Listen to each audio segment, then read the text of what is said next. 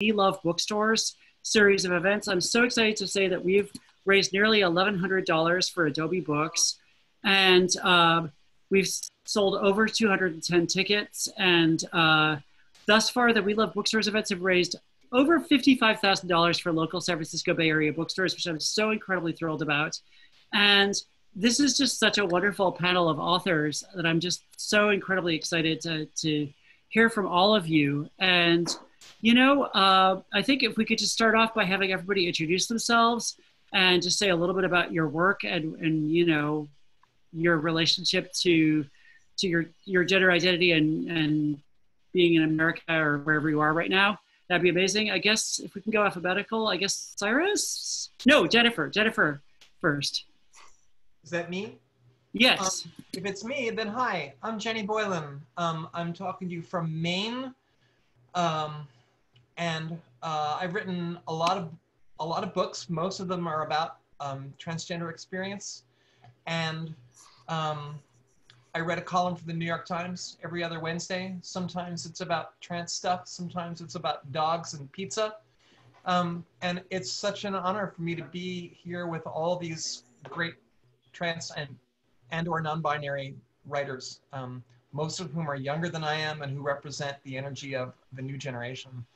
And it's interesting to me how this movement, I think, is constantly being reinvented and reinformed by as history goes on. So I'm here as much to listen as to participate, and thank you for having me here. Yeah, and I guess now Cyrus, sorry, hi. Don't worry. Hi everyone, my name is Cyrus Dunham. I use he, him pronouns. I'm a writer. I published my first book this past October. It's called A Year Without a Name. I am also an organizer. I live in Southern California, and I work with the California Coalition for Women Prisoners and a coalition to end life without parole sentencing in the state of California. I'm super excited to be here with you all. I love that we're supporting local bookstores, especially right now. This is a conversation with many writers who have shaped me and who I admire. So I feel quite humbled. And I'm so curious to see what we'll get into today, because it's a incredibly, we're at a real inflection point, I think, around a lot of questions and a lot of issues, particularly how the so-called trans movement, which I'm sure we'll get into making sense of today, relates to larger struggles for, you know, ending violence and oppression. And I kind of just want to listen and hear what you all have to say, because it's a rare opportunity that I would get to be with all of you in the same digital room. Yay, and Vivek. Oh, wow. Hi, my name is Vivek Shraya, and I am here in Calgary in Canada. For those of you in America who don't know what Calgary is, or where Calgary is, let's just say it's close to Vancouver. I am a musician and a filmmaker, and I've written a bunch of books. Most recently, The Subtweet, which just came out a couple months ago. It's a novel about brown female friendship. And to echo what Cyrus just said, I'm so honored to be in conversation with so many people that I actually really admire and look up to. So thank you so much, Charlie, for inviting me and for organizing this. Cool. And gosh, I can do alphabets. Toni, I think you're next. I don't know. Hi, I'm Toni Newman. I'm from Los Angeles, California. I'm a consultant with the Transgender Strategy Center. My memoir came out about 5 or 6 years ago. I Rise to Transformation of Toni Newman, detailing how I overcame as a Southerner in North Carolina and becoming a trans woman of color. The book, I Rise, comes out in hard copy hopefully next year. And me and several other Black and Latino trans women are working on a book called Black Trans Lives Matter. Some of the top trans women from Pose and others we will be putting in there to talk about their experiences with living in America as a trans person of color. So I've got 2 books I hope to have coming out in the next 2 years. And this is a really interesting time to talk about being trans in America, and especially being trans and a person of color. Thank you, and glad to be here. And Meredith, hi. Hi, my name is Meredith Talusan. I am a journalist and I am now a memoirist. I just published Fairest, which is a memoir about my life as an albino person who grew up in the Philippines and moved to the States and eventually transitioned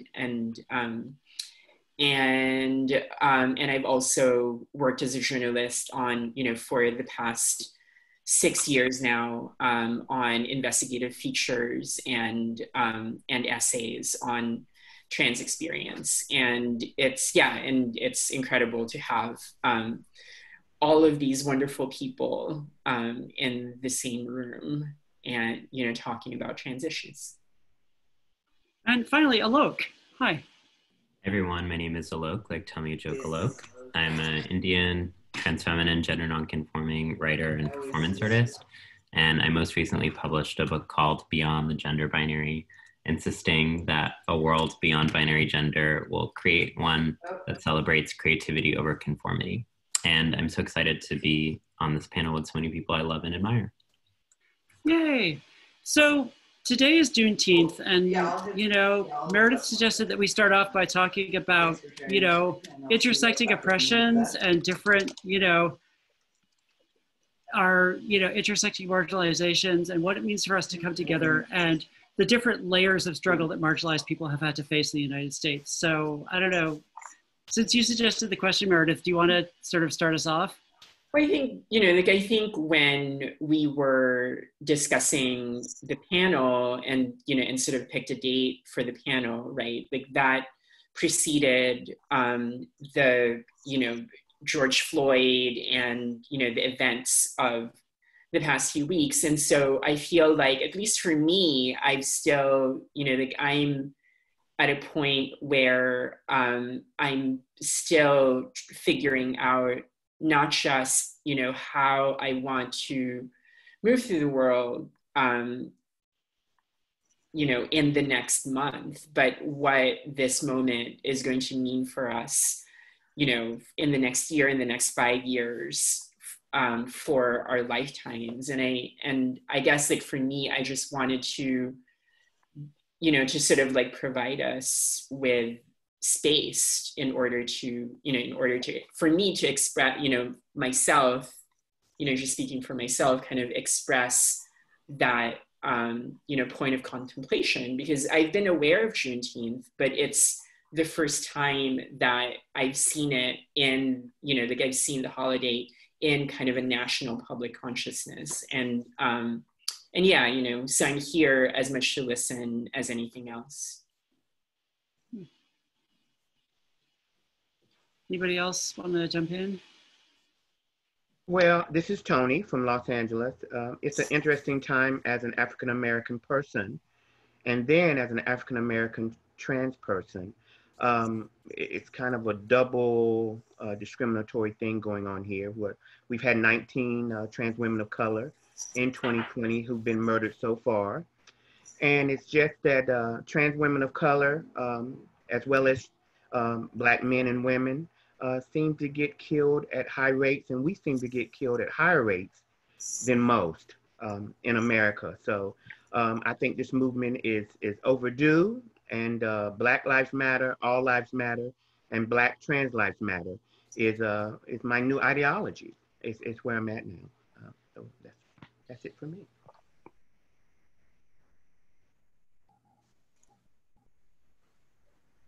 Anybody else want to add anything to that, or? Well, I can say that as an older transgender person, what I've noticed is the way the discourse around trans lives has changed. I mean, I've been out for almost 20 years, almost 25 years now, and I've seen, things have changed really quickly, or it seems quickly looking back at it. But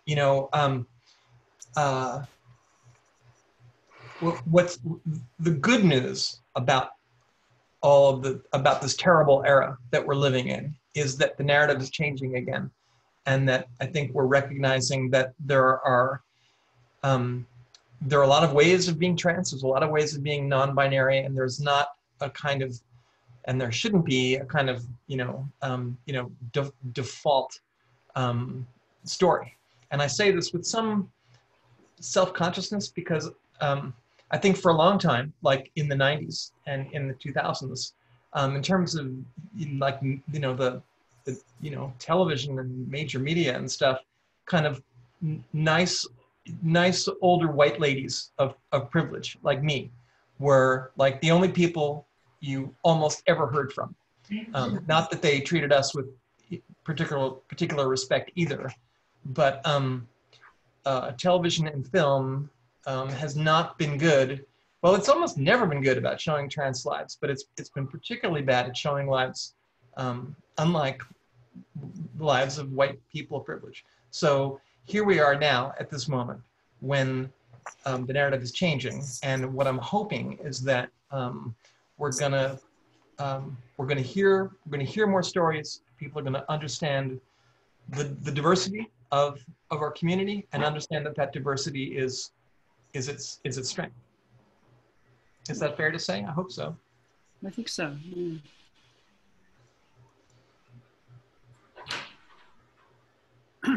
Yeah, I guess I'll just say that it's really important for me as a non-Black trans person to think through the historical indebtedness that I have and that the trans community has to the Black liberation struggle, especially considering current events with the Supreme Court judgment. So much of the architecture of trans rights in this country comes from legacies of Black resistance and civil rights. And I think that's why all this organizing going on around Black Trans Lives Matter is so important, in particular, to continue to resource Black trans-led organizations, which have for so long been disenfranchised, even within the trans organizational space. Vivek, do you have anything to add, or no, Cyrus? I mean, I feel like everything that I would wanted to say, everyone has articulated a lot better than I have. And I think my perspective is a little bit different as well, just being in Canada. So yeah, I think everyone has said wonderful things. I mean, it'd be interesting to think if we go to not just the half dozen of us talking rectangles here, but also everybody who's listening, who was the first transgender person whose story you knew? Where did your understanding of trans lives come from? And, I think I might have already been out for a couple of years before I knew about Sylvia Rivera. I might have been, I mean, the first people that I knew about were like Jan Morris and like Renee Richards, and I'm not really proud of that, but it's the fact that like that's what reached me when I was 13 years old, in suburban Philadelphia, and so I mean maybe those stories spoke to me or reached me because I felt that those were lives kind of like mine, even though I didn't play tennis, but I mean, you come out, you try to find your way in the world as a trans person, and then you realize after all of that, at least I realized how much homework there still is to do, and how to understand that when you open your mouth, you're not, at least for me, you're not speaking for everybody. You're not even necessarily speaking for anybody other than yourself. So maybe was that be an interesting thing to turn to everybody to see who was the first trans person's story that you heard of, and where did you stand in relationship to that story? This is Toni from LA. Lady Chablis, the book, and then there was a movie with her in it. Oh, Hiding My Candy, is that right? Yeah, that's it. Yeah, I read that book. That was my first encounter with reading and seeing a trans person. Just like Jenny, I am 25 years on this journey. The 90s was when I kicked off after I graduated from grad school. So that would be the first person that I read about. And then I saw her with the the Caucasian actor, and they played again. Oh, it was just beautiful. It was absolutely beautiful. So that would be the first encounter I had with seeing reading a transgender book, and also seeing that on TV, which now is a lot more prevalent with Pose and Laverne and others. But that was the first time I encountered a trans woman of color and reading a book, and it was amazing. And to see that book turn into a movie, it was amazing. It was amazing. I remember watching Paris is Burning when I was 18 in college. And I think I watched maybe like as a kid, I might have seen an episode of Donahue or one of those talk shows with Carolyn Cossie, the Playboy model who was eventually outed as trans. And I think those were, those were two early, my two early encounters with trans women in America. And I just remember, I remember my experience feeling kind of refracted in the sense that, I saw glimpses of, kind of like my nascent feelings about my gender, but they didn't really, sort of like come to the fore for me until, until much later, until like a decade later, something like that. So. The first, I guess, trans book that I encountered was when I was like maybe 25, 26. I feel like I've just been really slow in life. And I didn't, like, to be honest, I didn't even know that there was like an LGBTQ like book genre. And so this was like the first like queer book, I guess. And it was by Leslie Feinberg, Stonebush Blues. And I remember just like reading it on the plane and like weeping, just having such a huge reaction to this book. And the weird thing about transness is the joke I've sort of made is it's always felt like ecstasy. Like I felt like the ship had sailed for me. And if I was going to, transition, I should have done it in my 20s, just like ecstasy. But, I think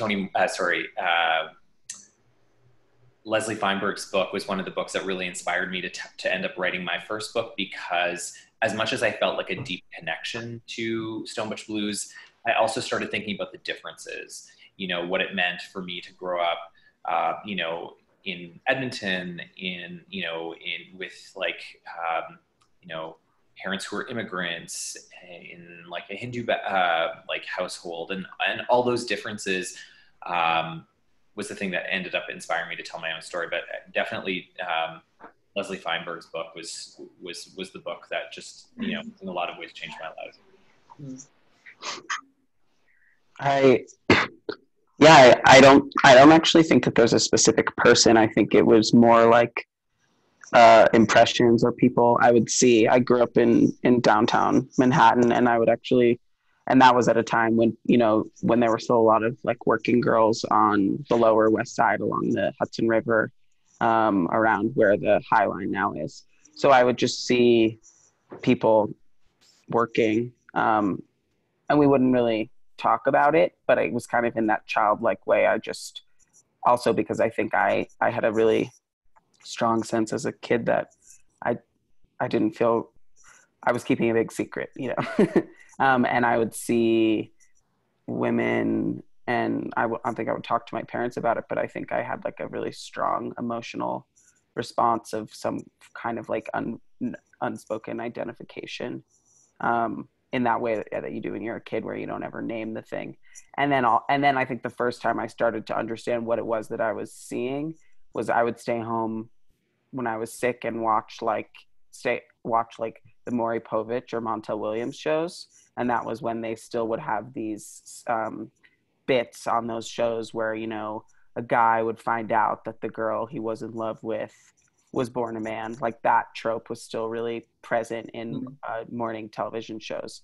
And I would watch those all the time. But again, I didn't talk to anyone about it. It's just like stuff I had big feelings about and probably kept secret,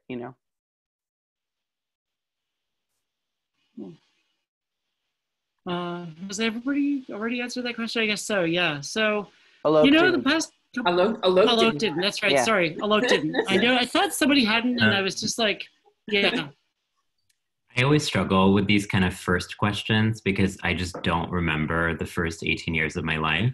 So I always just kind of like sit around and I'm like, well, I feel like I was largely disassociated for the majority of my life because of the vitriol I was experiencing as a gender nonconforming person. And so I'm sure that I like experienced moments of identification or recognition, but all of that is kind of gone. And so I think for me, the reason that I write so much is because like the real world has always felt unsafe and not stable. And that fiction has always felt much more real to me than reality ever. So I think for me, like my trans icons were like him from the Powerpuff Girls, well, which we never really check in about their pronouns. And I think that's why I would be resentful too if 3 white cis women got to monopolize femininity, even though I was in a practical 7-inch heel. Come on. So like fictional characters were always, I think, much more real to me than anything, because I was just in so many ways like escaping from reality or finding or transcending new realities. One person who was really influential for me when I first started to come into my own gender nonconformity was Juliana Huxtable, who actually grew up in the same small town as me in Texas. So we went to high school together, and she was a senior when I was a freshman. And so when she graduated, I added her on Facebook and I started to look at her photos in college, and I was like, what is she doing? Like, I want to do that too. So I think it was more sort of like local cues than it was like any sort of public figures at the time. Well, and I'm sorry I skipped over you before. Vivek mentioned about like sort of the LGBTQ genre of publishing, which I think is a really interesting way of thinking about it. And, you know, I mean, when I was first coming along, there was a certain specific type of book that was being published about trans people, and often it was not written by trans people. It was written by cis people who were kind of, you know, giving their own spin on it. Like I remember Transistor Radio by Chris Bojalian was like a huge big deal at a certain point. And like, you know, how do you feel like in the last like 5-10 years, the kinds of books that we can publish has changed, and like how the kinds of stories that we can tell and how we tell them? And have you gotten any pushback from the publishing industry or readers or booksellers about telling the wrong kind of transgender narratives in your writing? I'm really super excited to hear about this. No, I haven't received any pushback.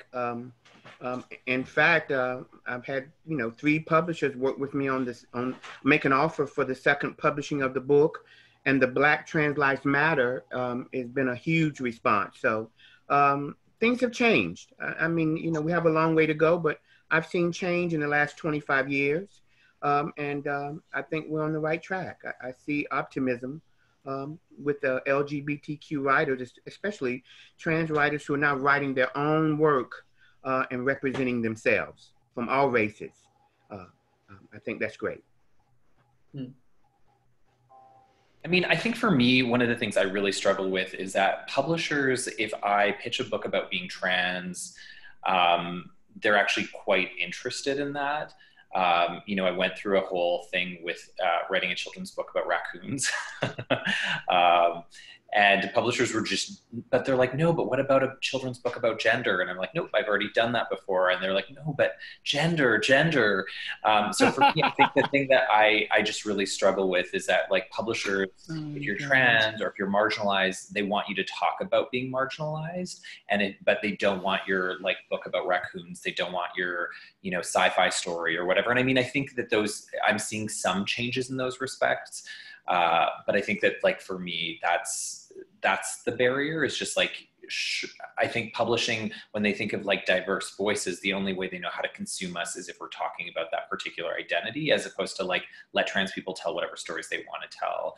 In the subtweet, it felt really important for me to have trans characters, but but I was like, can I write a trans character where there's never a conversation about transition? There's never a conversation about coming out, where the person sort of established as trans from the get-go, and really the reader only finds out if they're really paying attention. Like it's sort of like disclosed, I guess, through like hashtags or whatever. And to me, that felt like, quote unquote, hopefully it's not too grandiose to say, but a bit of a victory for me as a writer was to see if I could write a trans character that, you know, whose character wasn't about their transness. Yeah, I mean, at least for me, there was definitely both ambient and explicit pressure that I felt to foreground the trans-related parts of my narrative and background whatever else, right? You know, the book for me has always been, in terms of how I conceive the memoir, has always been to interlink race and gender, because they play such key roles and interconnected roles in my life, among, you know, my other identities. And there were definitely figures in the publishing industry that resisted that, in part because the memoir tradition, which, you know, in America, which has been constructed around white cis experience, is for a book to be about just one thing, right?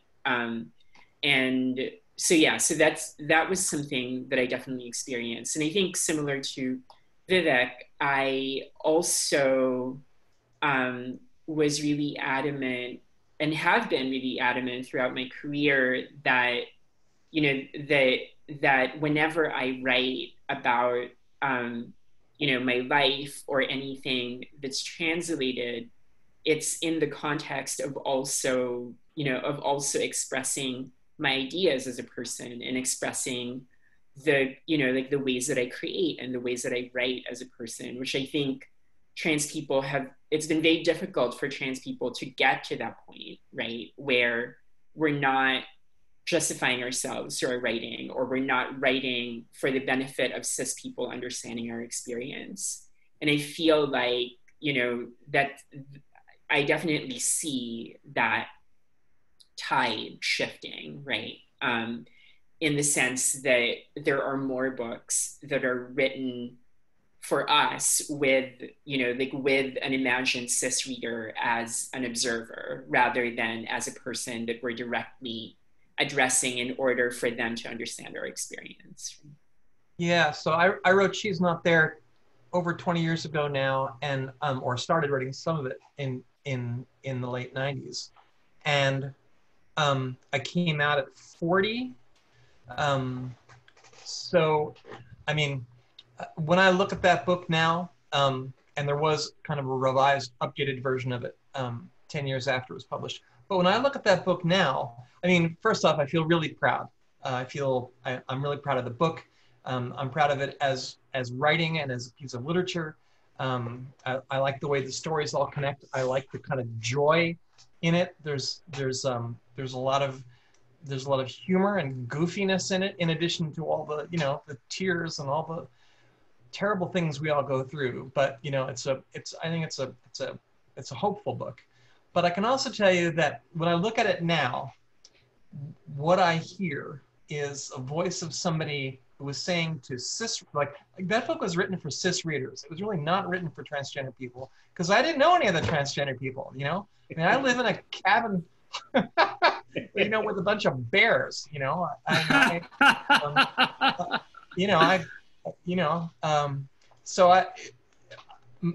But when I look at that book now, there's this tone to it that I can hear, which is a tone of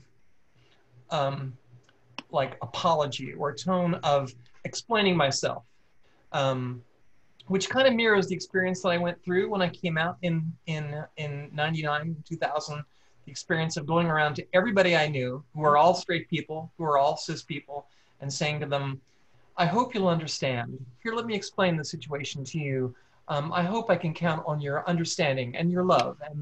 And I mean, I didn't say this, but I think it's implied forgiveness. Like somehow my difference was something that I had to justify to them. And you know, and to some degree, I think there's a strength in kind of making an argument in story for the dignity and you know, and the love in a transgender person's life. But if I look at what's being written now, and Meredith's book, not least, because that's the one of the people here which I read most recently. That's what's changed in 20 years. And not only on paper. That, I mean, my daughter is trans, and when she came out, her sense of the world. I mean, she didn't, you know, she posted on Facebook, "Hey everybody, I'm trans." Okay, bye. I mean, literally, I think that's what the whole quote was. "Hey everybody, I'm trans. Here's my new name. Okay, bye." So the kind of opera of please forgive me, like that is, I don't want to say it's completely gone, but it's like, it's largely gone. And so now people can come out. They don't have to apologize. They don't have to be on the defensive. They don't have to explain themselves. They don't have to live up to anybody's, you know, expectation for them, except their own and what they want to, and who we want to be. And that's, I mean, that's really cool. And I'm really glad. I hope that, well, and I'll let my voice fall. And that's the change that I've noticed. And you have to think it's progress. I think it's also, I mean, I think a lot about how, you know, publishing is an industry where in backdoor meetings, people with power are still saying phrases like women and people of color as a way of describing some diversity of perspectives outside of like the dominant voice. You know, like this group of people is so far ahead in terms of the nuance and complexity with which we think about experience and identity than the majority of people who are making decisions in the realm of mainstream publishing. And that's the same in the entertainment industry and the same in most industries where there's power. And I think what I feel so grateful to have come of age as a trans person surrounded by thinkers and leaders and movements that demand that trans identity be understood as something more than just a gender experience, that it's always also a racial experience, a class experience, that there is no trans experience outside of these other, you know, building blocks of identity under capitalism. And I think, you know, we see that in ALOK's most recent book, which is this amazingly accessible and I think in some ways unprecedented analysis of how there is no gender without an understanding of colonialism. There is no gender without an understanding of, you know, legacies of anti-Blackness. And so something that I found, and I say this very much as a trans person who is white and can pass as a, you know, as a man and often is interpolated as having a binary gender. When I went into my publishing meetings, I was very clear, I'm not writing a book about the trans experience. I'm writing a book about what it meant to me to come into an understanding of my transness as a white person with class privilege. And it was fascinating to see how consistently they didn't want that second part, because I think what they're looking for is trans, and what they think they can sell is trans stories that imply that there's some universal umbrella of trans experience. But what we all here know is that that's just absolutely not the case. And it's going to be a battle for any trans writer to say, I refuse to play into this assimilated, watered down bullshit notion of transness that you want me to. And I'm going to stay true to the fact that what I have to offer is my story alone and the forces that have shaped that. I would add that I think that we're in this moment where people mistake looking at us as liberation, and that's across the board, where there's a kind of still scopic quality to trans life where we have to be a spectacle in order to be real. And our analysis hasn't really made it there. And I think what I was really trying to do in my book was to actually say, I'm kind of done with just the 101, and we need to actually push a politics that's not just about trans people, but is about gender and an abolition of the gender binary. And I think so often people want to just make trans experience this kind of provincial, minoritarian kind of over there subjectivity. But what I see, I think, at least my generation of trans writers trying to do is actually saying, no, we are actually challenging gender as a system and as a project. It's not just about my gender, it's about gender, and that everyone has a gender that needs to be interrogated. And so much of the crisis of anti-trans violence is actually cisgender projection and anxiety of themselves. And one thing I'll say around the publishing world, I'm sort of new to it. I think a lot of my work was self-published before because I wanted to avoid these dynamics. And I think that there's many actually trans artists who are pursuing more DIY strategies for that very reason. There's a way in which I still feel we get segmented into like trans memoir or LGBTQ issue, even though when I'm reading these books, I'm seeing people talk about universal, profound treatises on human existence. And so I think we're still at this place now where we're not being taken seriously for our intellectual caliber, for the political contributions, because we're just seen as speaking to a small minoritized community. And what I'd really like to see pushing forward is that we integrate trans perspectives, not just like in Pride or as a sort of like spin-off series or collection, but that we understand that transness is part of everything. I want to follow up with that. I was the ED and CEO of St. James Infirmary in San Francisco. And what you were just referring to, I noticed that we really have to focus on gender, and a lot of people have not seen us in these boardrooms, in these meetings with the mayor and the governor before. And I think that's really, for me, that's where I'm headed. Being a law background, we've got to integrate and talk more about gender, because they've got the trans thing in a little category. People view it in a certain capacity. And we've got to, as a group, as a people, liberate ourselves more and to talk about not transgender, cisgender, but gender, and really integrate ourselves into these meetings where there's power. We will not be liberated until we get to where the power is and can be a decision maker within that power structure. That's just my viewpoint. I'm speaking for Toni. I have a law background, and I think the law is where we should be going, running for offices, getting power and authority to speak as a person, not as a transgender person, but a person. It's where I think we need to go to liberate ourselves for full equity and equality and diversity. And that's Toni Newman speaking in Toni Newman's voice. So I'm not speaking for trans or Black trans or people of color. I'm just saying that's what I see as important right now, to get power so that we can be integrated in the LGBTQ, because gays and lesbians have had power for a long time.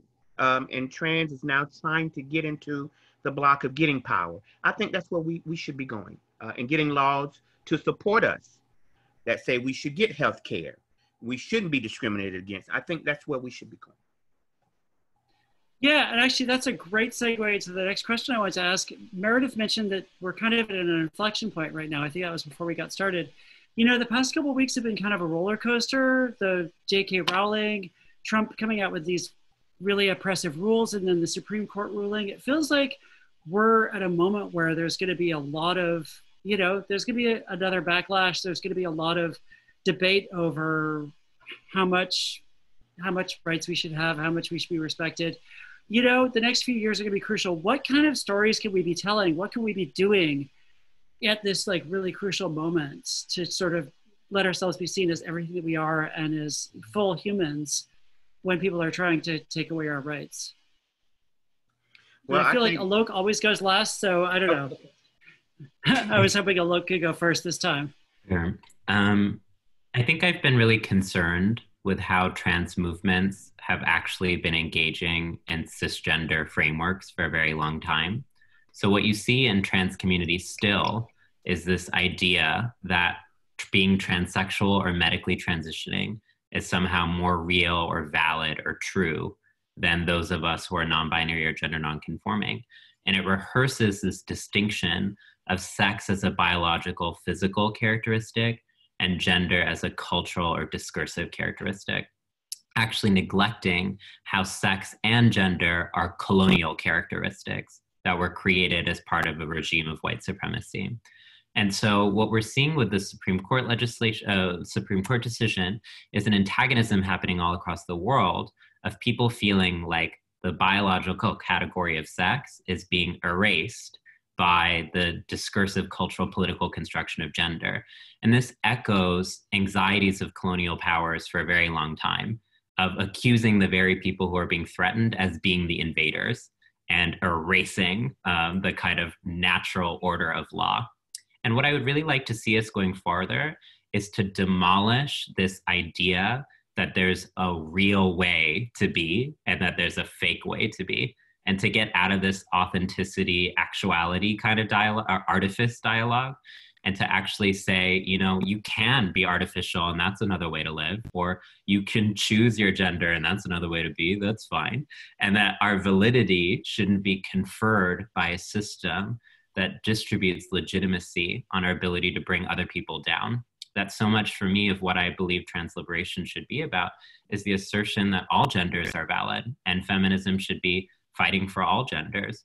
And so I think I'm feeling concerned right now because I'm seeing how certain strains of trans knowledge production actually end up being absorbed in a way to police out other trans and gender nonconforming people. And in the same ways in which gay, cisgender, lesbian, cisgender people kicked out trans people historically with the Human Rights Campaign and with employment non-discrimination because it was seen as too much.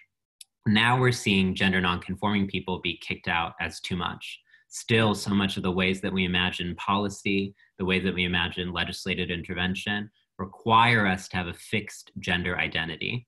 But what about those of us whose gender is unmoored from any sense of fixity? What about those of us who look like what society perceives as a woman one day, what society perceives as a man the next day, what society has no frame of reference for even within the same day?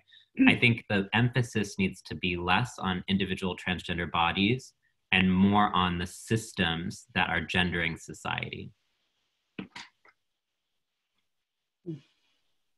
I'm sorry, Toni, you were saying to say something and I didn't mean to interrupt you, but. Well, I agree with what he's saying, and that got me to another point.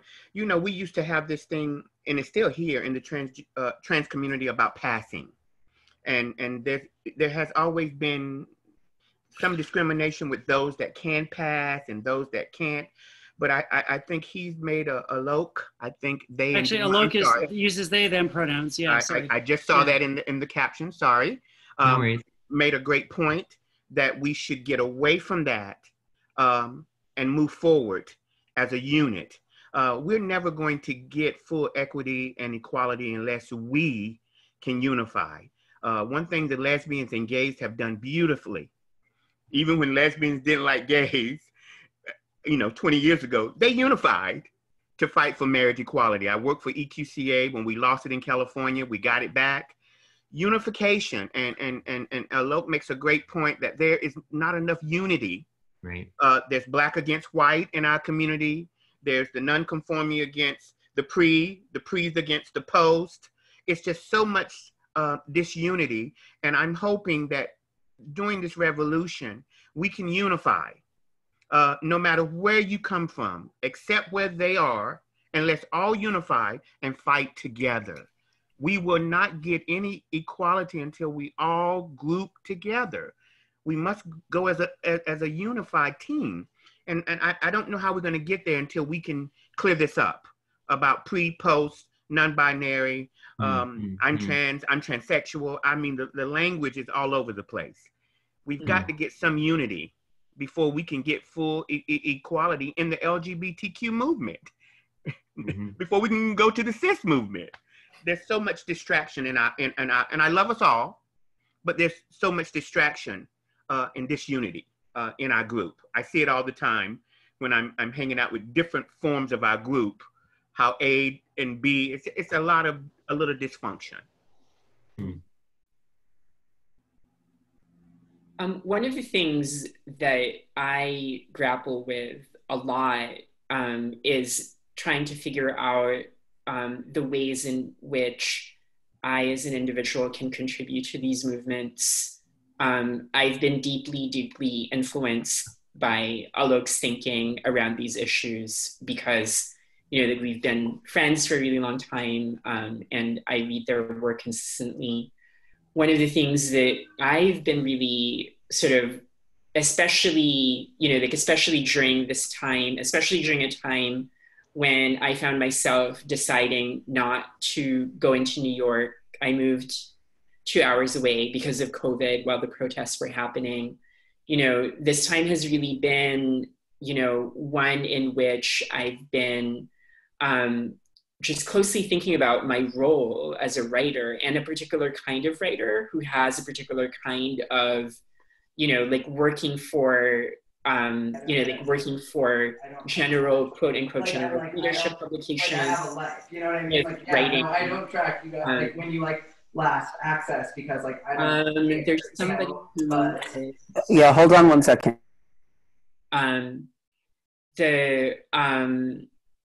You know, like thinking about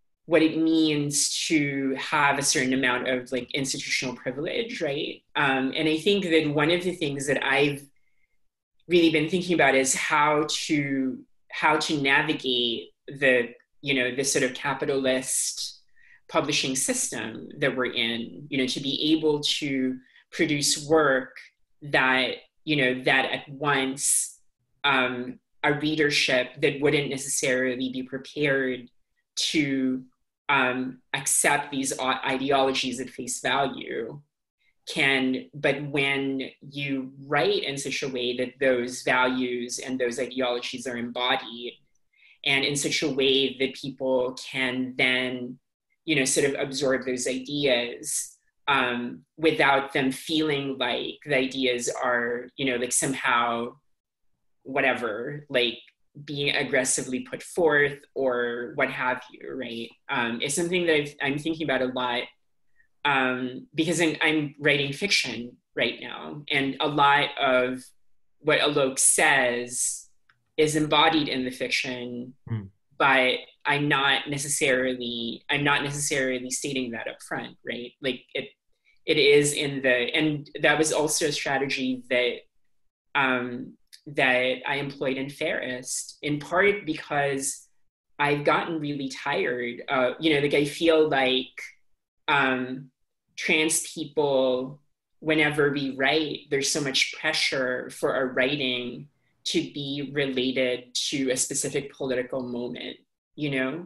And I feel like we're so rarely given space to just tell a story and be able to relay our experiences outside of, or not outside of, like everything is within, but not in relationship to the ways in which cis people are specifically threatening us. And think more sort of holistically about what it means for us to be trans and what our politics are, right? And that's something that I'm thinking about a lot right now.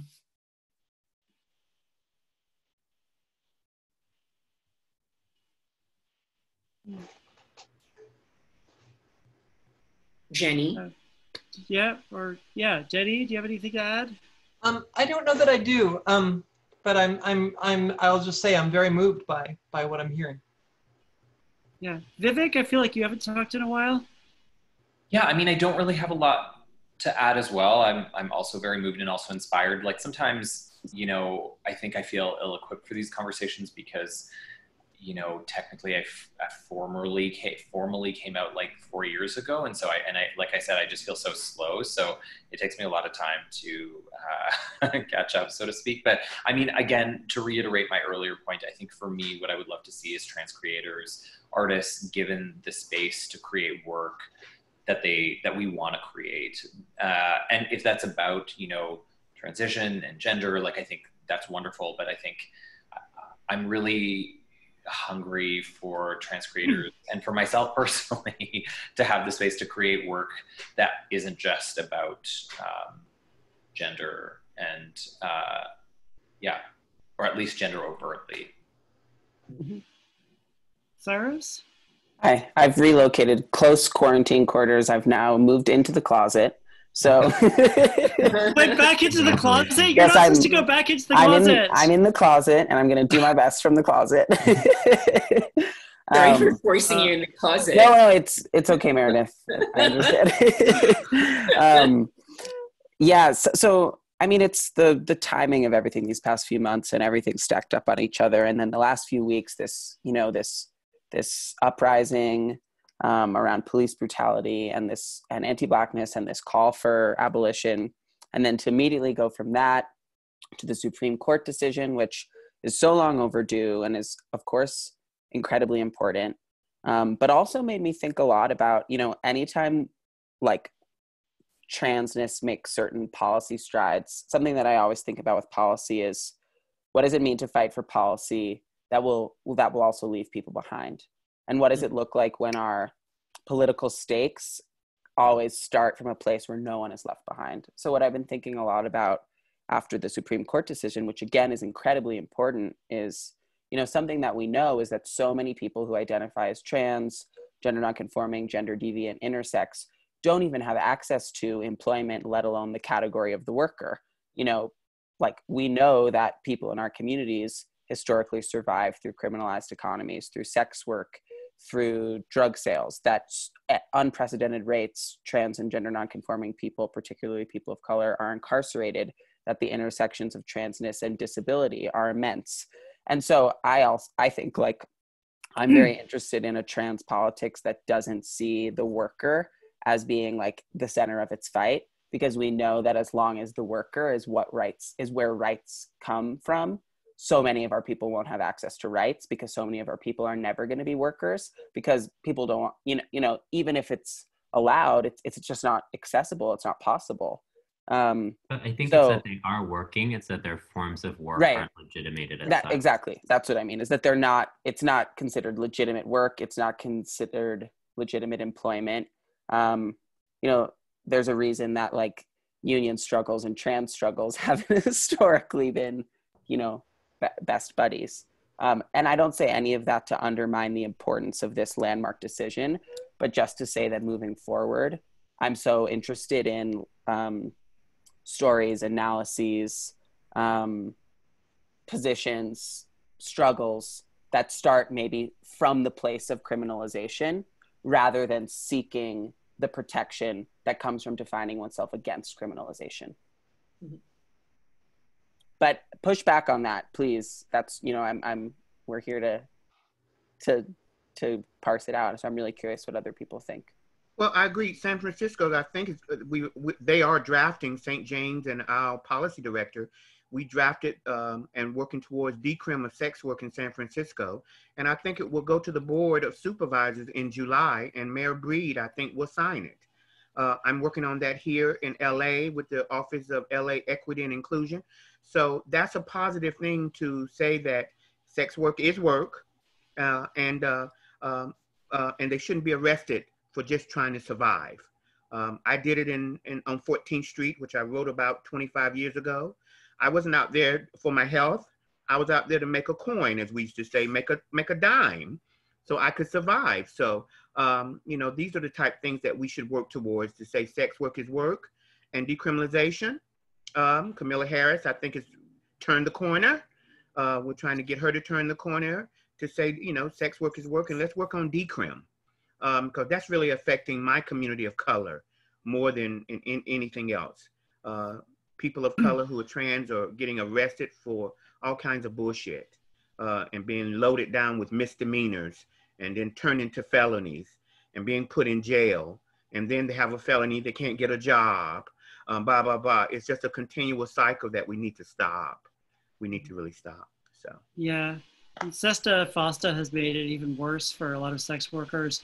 We're almost out of time, but we had one audience question I wanted to make sure to ask from Alexa.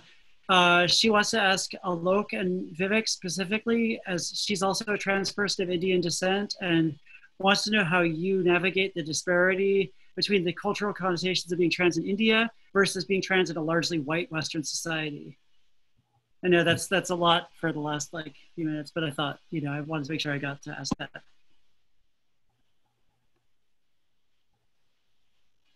Vivek, you want to go first?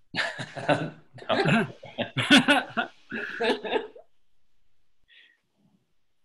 Sorry, can you repeat the question? Yeah, basically, our questioner is also a trans person of Indian descent and wants to know how you both navigate the disparity between the cultural connotations of being trans in India versus being trans in a largely white Western society, because obviously these things are kind of defined through culture, and different cultures have different ways of kind of constructing them. I mean, I guess I'll say I'm always hesitant to make the connection, just because I don't live in India, and so although I feel like all kinds of responsibility to, like, you know, think about and acknowledge like casteism, I think that there's ways in which both, you know, my experience as a diasporic South Asian, I can like romanticize India, and also there's the pressure to critique. And so, you know, I find questions like this always just a little bit uncomfortable as someone who just like has never lived there. I will say that I think for me, you know, when I attended Pride in India a couple of years ago, one of the things that I found really different and super heartening was the ways in which it seemed like, and again, this is where it gets murky because like I was an outsider there, but like the conversations at least that were taking place in relation to the Hijra community and trans people were so much more at the forefront than the conversations that I was seeing here. I mean, again, this was like, God, 5-10 years ago. But for me, that felt really heartening and also inspiring. And I think it speaks to some of the points that were made earlier, in which the ways in which trans voices in, like, I guess like the North American LGBTQ movement have been like not foregrounded in the same way. But again, I'm hesitant to make that observation as someone who like attended two Pride marches. Yeah, I don't know. Alok, I don't know if you have more to add. Well, I don't think you're giving yourself enough credit, because I feel like even in your diasporic work, you're totally trying to create an archive for South Asian, trans, and queer people. Vivek and I were actually in a music video together for one of their songs, so you should check that out. What I would say is, for me, it's been really helpful to build relationships with trans, intersex, and gender nonconforming communities in India themselves.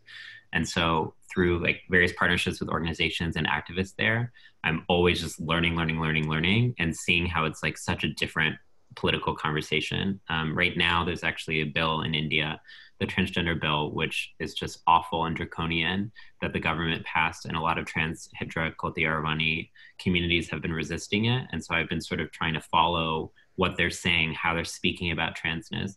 And I think it's a broader point of US movements are actually behind a lot of the kind of political asks that are being made from the Global South, especially from trans sex workers in the Global South. And so I think it's so important that we actually learn from trans movements outside the US on what to inform our asks by. So like related to what Cyrus was speaking about in labor, in a lot of places in India, there's actually affirmative action policies specifically for trans and gender nonconforming people, university programs, jobs that are specifically for trans and gender nonconforming people, demands for economic justice. Things that we would never be able to even like put on the table here are just seen as kind of customary there. And so what would happen if we actually learn from leaders outside the US to inform what we think is possible? Cool. And I know Vivek has to get going because she has another thing to do right now, but you know, everybody else, if you just want to share a final thought about, you know, what you would like to leave people with today, I really love that. And then we probably should wrap up pretty soon anyway. Thank you so much, everyone. So sorry. Thank you. Yeah, no, thank you so much for joining us. Thank you. Thank you. You're wonderful. Thank you so much for being here. Anybody else? Final thoughts? Cyrus, Jenny, Meredith? Well, I think, I guess, you know, just jumping off of Alok's point, you know, like in a different context, I also, you know, like live between these two cultural contexts and political frameworks, right? As somebody who grew up in the Philippines and also have spent a lot of time reporting there. And one of the things that has been really striking to me about a Philippine context is the ways in which cis women and trans women and gender nonconforming people in the Philippines are so much more closely allied than they are in an American context.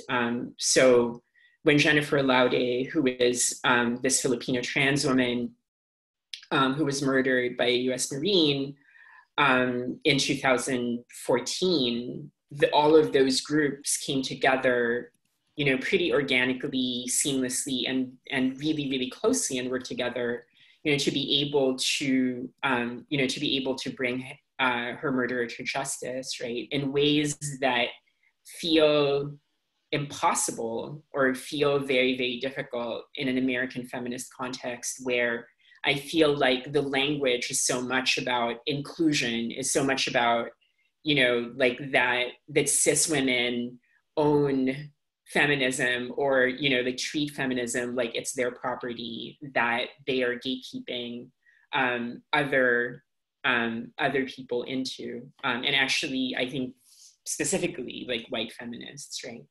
And so definitely observing those different contexts has been super, super beneficial for me, both as a trans person and as a writer, because I also find myself being in a better position to question what is going on in an American context when I have a comparative experience. Thanks, Meredith. I don't have a whole lot to add at the end here, but I'll tell you this much. When I'm kind of fundamentally a shy person, actually, and a slightly fearful person, and the idea of being a fighter for anything was something that I never really wanted to be, because I didn't think I could, because I just didn't think it was a thing that I had the skill to do. And it's probably in some ways it's still not.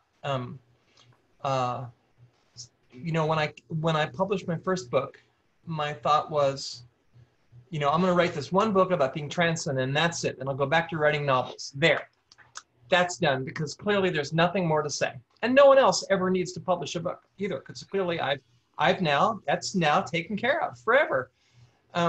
What I realized, well, obviously I was wrong, but more importantly, what I realized, I mean, I think I didn't want to call myself an activist early on, because when I thought of being an activist, I thought of, you know, all the protests I went to in the 70s. I thought of like, it meant like I was going to chain myself to the fence or something. And I'm not, believe me, I'm not against chaining yourself to a fence when the occasion calls for it. And if ever there was a time that called for it, it's now. But what I felt like what I could do was tell a story. And so I guess what I'm saying to the people who are, the writers who are here, who already know this, and everyone else who's just joining us, writing is a great form of activism. Writing is a great way to change the world. And I mean, there are other ways of doing it too. If you're a shy person, telling your story is a really powerful thing you can do. And it's a thing you can do from your house. You can write your story, and then you can publish your story. And whether that means that, you know, you're writing for the New York Times, or you're publishing a book at Random House, or whether it means you're self-publishing and you're putting your stuff up on your blog or on Medium or anywhere where people can get to it, that's not important. What's important is that the stories get told, and lots of different stories get told. And that really is how we change the world, one story at a time.